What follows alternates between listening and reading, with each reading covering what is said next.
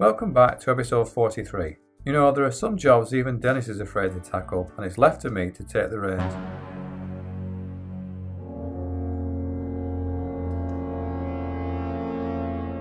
Okay, maybe that's not the case, but it's nice that I've actually found a job that I can manage unsupervised. In fact, it's not been a bad week for me this week. Plenty of little jobs that I've been able to crack on with while Dennis has been getting on with other mini restorations. I fitted these blanks from Smithy's bits to the vent holes, whilst I decide on how I'll sort out the dashboard area. I've had some really nice messages of support from people watching the channel, although I'm not quite sure why I keep getting asked if I'm related to Alan Shearer. Sometimes it's nice just to get a few of the small jobs done and have a break from the more stressful jobs, and each step is always a learning curve. There's a lot of jobs that I wouldn't really want to do myself, even after watching Dennis. Some jobs I think are best left to those with more experience, but some jobs I'm happy to try and do myself. There's a lot of new parts going on the car, and I've had people ask if I'm aiming for a concourse standard, but that's definitely not the car that I'm after. The concourse cars do look really nice, but I'm after a daily drive, albeit a fair weather daily drive.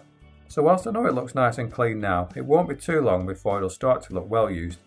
So when we do a lot of this work, I'd like it to be done as neatly as possible, but I don't think we need to go overboard, because once it starts getting used, I'm sure there'll be water and oil everywhere.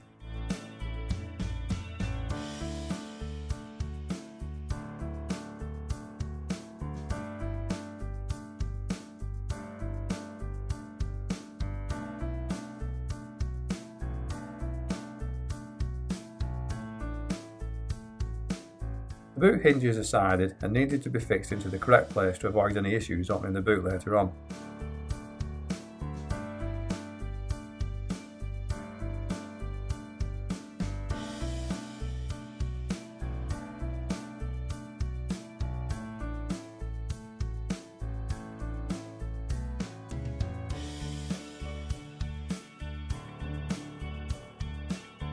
These silicone hoses were thicker than the standard ones, so I had to make the hole bigger in the blanking plate.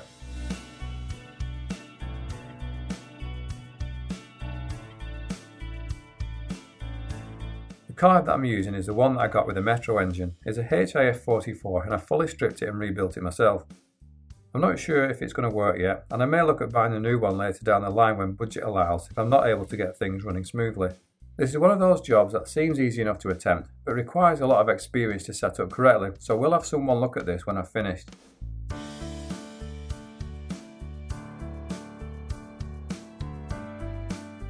Now, I wanted to learn as much as I possibly could about the wiring on the car, as this can often be the cause of many a fault, so I took my time with this and referenced the Haynes manual as much as I could. I'm fitting a new loom, which makes things a lot easier, but there's still quite a few things that needed altering. I started from the back and I worked my way forwards towards the front of the car, making any necessary notes along the way for later reference.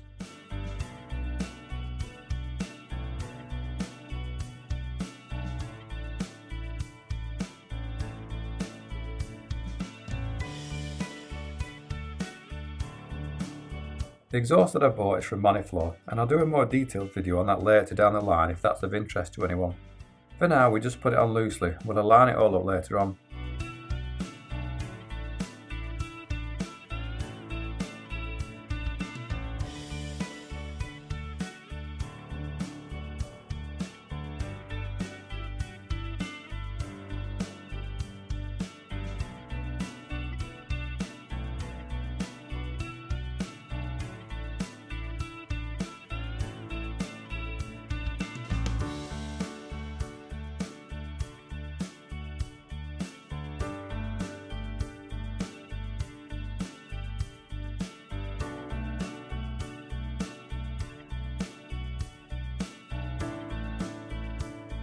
Whilst it was on the car lift, it was a good time to fill up the brake lines with fluid and check that the brake pipes were okay.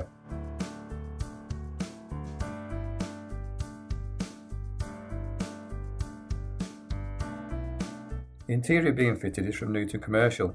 Now, I'll be doing a separate video about this, but the car is being taken to Bingley Hall for the Mini Fair 2023 and will be part of the Newton Commercial stand as part of the new interior launch that will be available soon.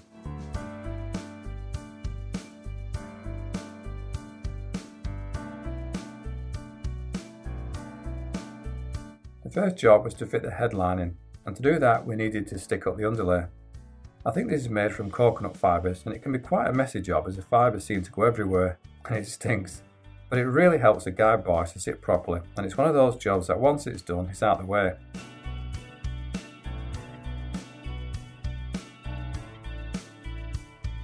Plenty of spray glue was enough to stick it to the roof, and it's on in just a few minutes. We sprayed both the roof and the underlay, hence why the car has been sheeted up inside.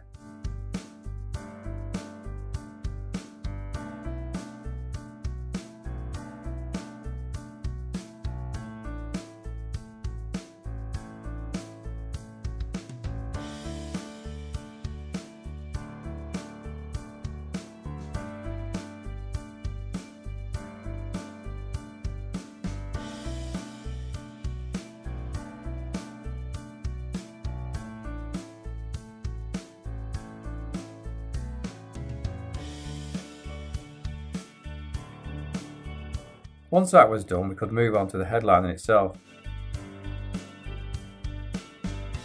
The original bars were really rusty, so new support bars were used, which makes fitting a lot easier.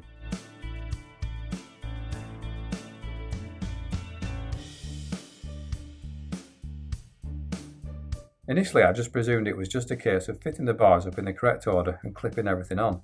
But it's important to try and get things as evenly spaced as possible at the beginning as you're putting the bars in, and I hadn't done that. Luckily Dennis has more experience than me and spotted my mistake and showed me an easier way to set things out.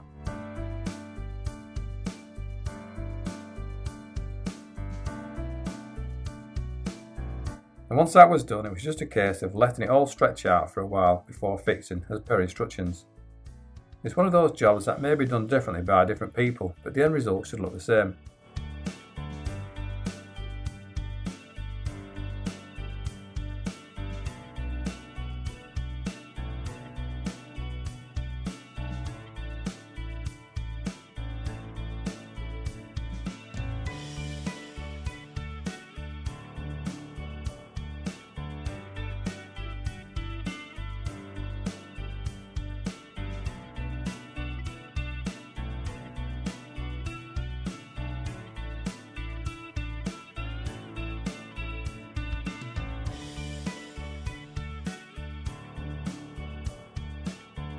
Once the front wiring loom was in, I was able to start connecting everything up inside the engine bay.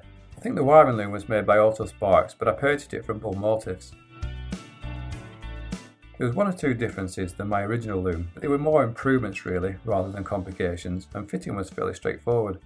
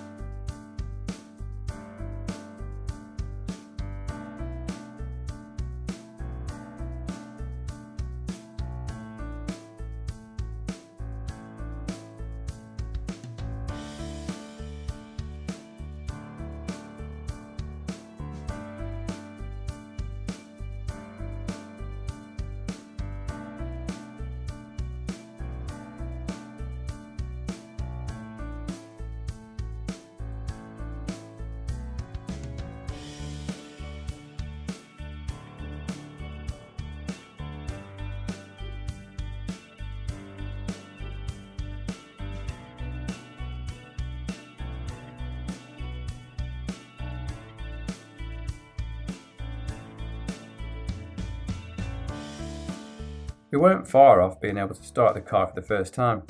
I had a couple of cans of super unleaded ready to go in, so we put them in the petrol tank and filled the engine up with some oil. Bingley Hall was only a few weeks away, and it was getting harder for me to film everything as it takes up a lot of time. So as the footage wasn't too in-depth, I'll just run a little montage instead. I'll take this opportunity as well to apologise for the music. I'm no musician, but I make all the background music myself, and I know it's not to everyone's taste, but hopefully I'll get better as time goes on.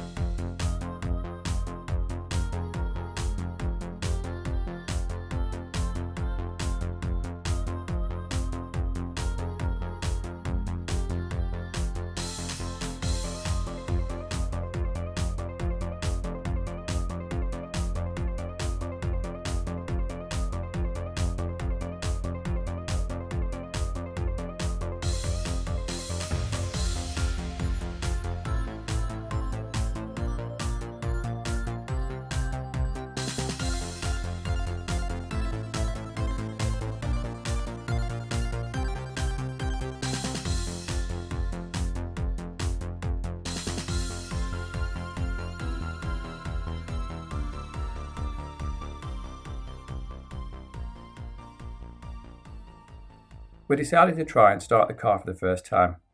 We did turn the engine over off camera to allow any oil pressure to build up, and I set my camera up ready for the first start. If I'm honest, I wasn't expecting it to start straight away, so I was really surprised when it started up so quickly.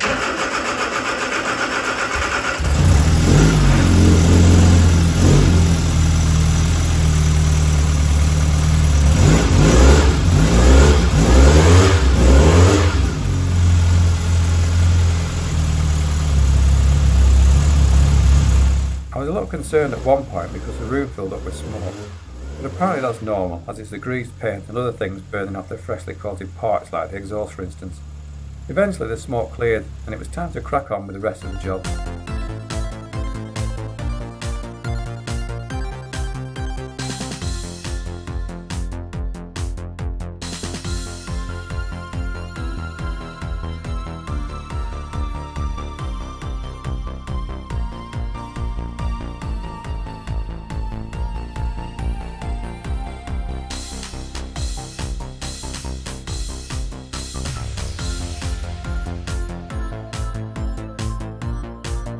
With it being close to Christmas, we decided to get the car rolling and trailer it to my house for Christmas and New Year, so I could get on with some of the jobs that I felt more confident with. This was a good idea as it meant that I could take my time with a few things like fitting the rest of the carpets and interior and finishing off the dashboard and the wiring. It's getting a lot closer to the finishing line, and with only a few weeks to go before Bingley, it looks like I'm going to have a very busy Christmas and New Year working on the car.